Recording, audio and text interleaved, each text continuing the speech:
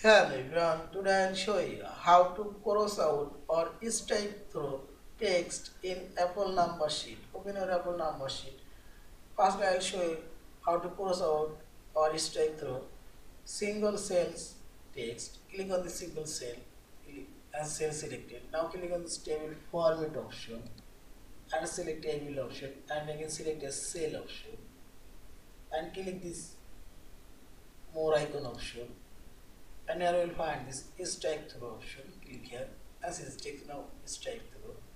I will strike through this multiple text. Drag your mouse, select multiple cell and select here strike through and see this. Also I will make this whole column text strike through. Click on this column serial number and whole column now selected and click on this strike through option. And see this whole column text and now strike. And same way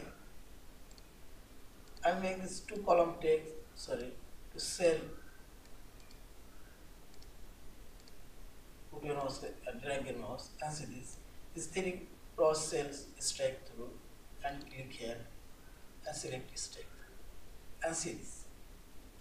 In this way you can strike through text, single cells, multiple cells and single columns, single rows, also multiple columns and multiple rows. Yeah. Thank you for watching. Please subscribe, like, share and comment.